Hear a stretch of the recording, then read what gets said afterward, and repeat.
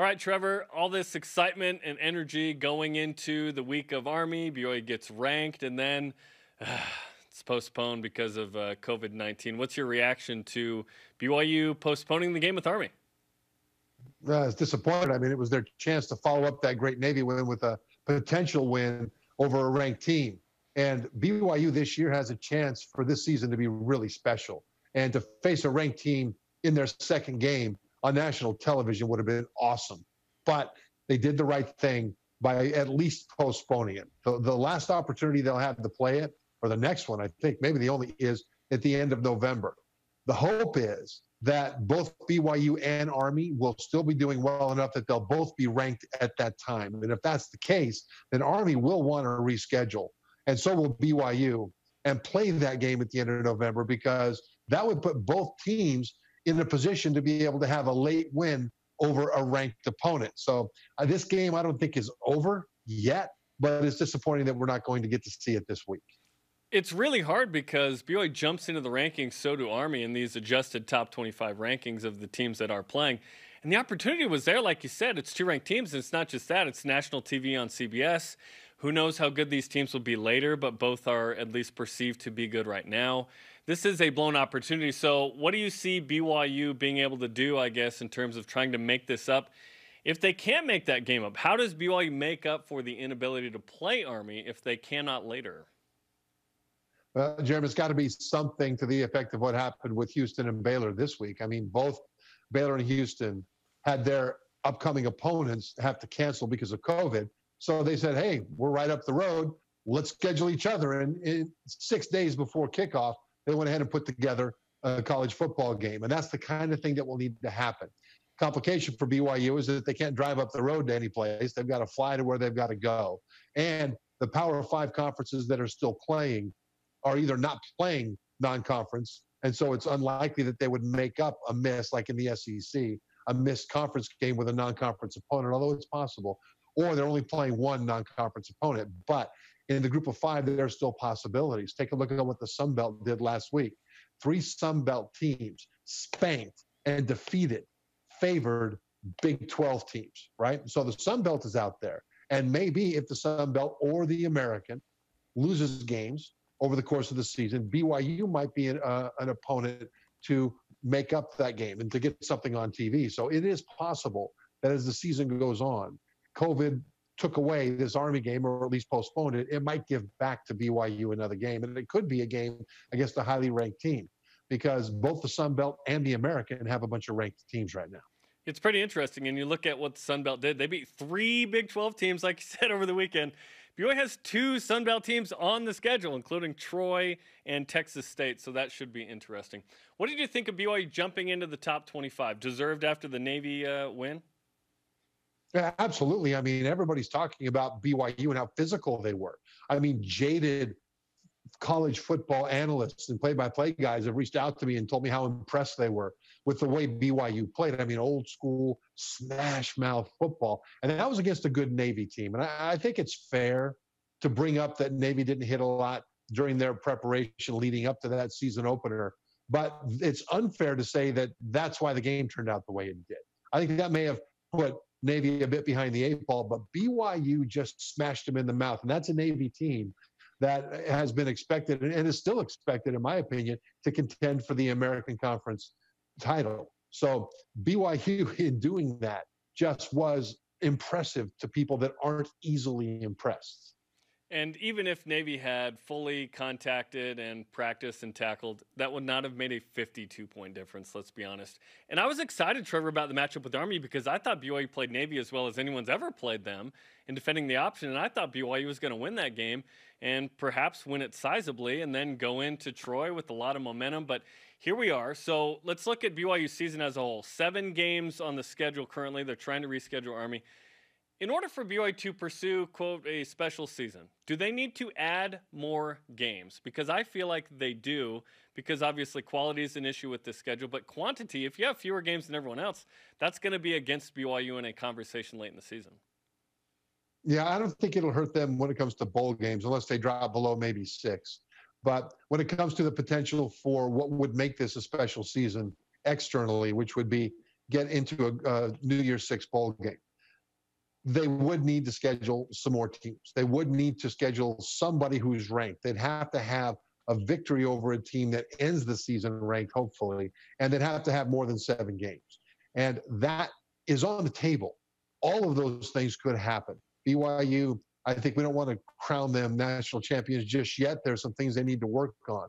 But it's so promising and encouraging right now that this team, especially with the Pac-12 and the Big Ten not playing, at least not as of yet, this team could get into a New Year's Six bowl. In order to do so, though, again, they'd have to make up that Army game, either against Army or somebody else, and hopefully add another game or 2. And then they'd have to sweep it. But if they did that, that's the definition of a special season. Externally, internally, I think that they don't have to go to a New Year's Six bowl in order to be seen as having a special season. Internally, I think this team has already done a lot of great things just to get to this point, just to start the opener the way it's been, just to show what they're capable of. And now all they can do is attack each week that is in front of them. And they should not be judged for how the weeks in front of them play out, except for how they play on the field. Talking with former Cougar, national champion, NFL player, and ESPN's Trevor Matich. Trevor, I noticed you went with the Johnny Cash look. I know you're in Nashville, so that would be appropriate, right? Yes, sir. That's exactly right. And as long as, Johnny Cash or Jerry Glanville. Keep in mind that Nice. Jerry Glanville, coach of the, he always left tickets for Atlanta Falcons games for Elvis in case he left. Now, I think Elvis would want to bring Jim Morrison with him because, obviously he's hanging out with Jim somewhere. Bring them all. Bring Chris Farley. Bring them all. It's slimming. You look great. BYU has, as we mentioned, 7 games on the schedule now, hoping for 8 with Army. They only play 1 game in November. Tom Homo did tweet that BYU could be in a position to be a team that helps get a rescheduled game from a team that couldn't make it up, but BYU's available. Do you expect BYU to have more than 1 game in November? I do, because there's so much that we can't really anticipate right now, but we can see what's happened recently to kind of figure that there are possibilities. Go back to the first week of the Major League Baseball season, where the Miami Marlins were decimated by COVID in their clubhouse. Their opener was against the Philadelphia Phillies. Well, the next opponents to the Marlins and the Phillies were the Yankees and the Orioles. Marlins and the Phillies had to step out for that next week. So the Yankees and the Orioles said, hey, well, then let's just play each other. That's what happened in college football with Houston and Baylor. And those kinds of things can pop up for BYU. Keep in mind that right now already, conferences are planning for some of their teams not being able to finish the season. The ACC has already announced that if 8 teams are still playing, they will continue to play as a conference. Well, there's 15 teams, including Notre Dame, in the ACC, and they're already anticipating that as many as 7 of those might have to eventually drop the season. But if 8 still go, they're going to be okay. And because of that, you don't just lose teams in a conference, you lose scheduled games. And those scheduled games can be made up by scheduling BYU in November. Talking to Trevor Matich of ESPN. Trevor, I want to ask you about Cougars in the NFL in a moment, but what did you think of week 2 where we had some Power 5 teams come in? We saw Clemson, Oklahoma, Notre Dame play. What stuck out? What stuck out was how unexpected everything was. I mean, the biggest unexpected thing for a lot of people was Louisiana of the Sun Belt going up and spanking ranked Iowa State of the Big 12 at Iowa State. That was a big deal. But when you looked at the way they played, there were a lot of similarities to the BYU Navy game. BYU was better prepared to play that over the Navy, and so was Louisiana to Iowa State. And you could see that especially on special teams, where there were 2 returns for a touchdown. One was a punt return for a touchdown by Louisiana. And what happened was the Iowa State cover guys all kind of got behind each other all in a column. And you're not supposed to do that. You're supposed to spread out into lanes. But early in the season, you get buck fever. And all you see is the returner. You don't see your teammate right in front of you that you're not supposed to be following down the field. And so you're just running down, trying to make that tackle. You're all fired up. And the next thing you know, 4 guys are in one lane. Nobody's in that lane. It's the touchdown.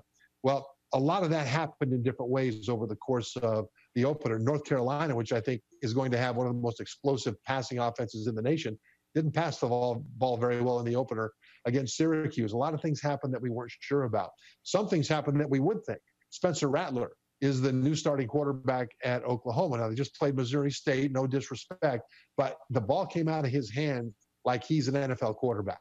I mean, there's a lot of reason for optimism at Oklahoma about Spencer Rattler. Texas with Sam Ehlinger at quarterback, came back for his senior season. I don't trust any quarterback in all of college football more than I trust Ehlinger to lead his team and to carry them on his back on the field. So there were some things that happened that were unexpected that we couldn't anticipate, but some of the things, especially with some of the best players, happened like we thought, and it'll be interesting to see them go forward. It was a fun day. I watched a lot of college football and the NFL, which brings me to this, and let's finish with this. Cougars in the NFL. 8 guys in action for BYU Thursday with Daniel Sorensen, 7 yesterday. Who had the best performance in your opinion? You know what? There's 2 guys that stood out to me for reasons that may be different from the stat sheet. One of them is Fred Warner. He was named team captain of the 49ers. This team was in the Super Bowl last year. They'll be a Super Bowl contender for years to come, and they chose Fred Warner of BYU to be one of their team captains, team leaders. I think that says a lot about Fred, says a lot about the character of the kind of guys that BYU recruits and develops. And the other one is Taysom Hill. The Saints beat Tom Brady's Buccaneers, and Taysom had a really fun Taysom day. He threw a pass for 38 yards. He caught a pass for 14 yards. He had 3 carries on the ground. He had a lot of fun, but every time the camera was on him, Taysom had this massive smile on his face. He's got this childlike joy of playing the game and of being around his teammates. And at a time when there is so much acrimony surrounding sports because of things that have nothing to do with what actually happens on the field during the game, it's so refreshing to see a guy like Taysom Hill that is having such joy in what happens on the field in the game.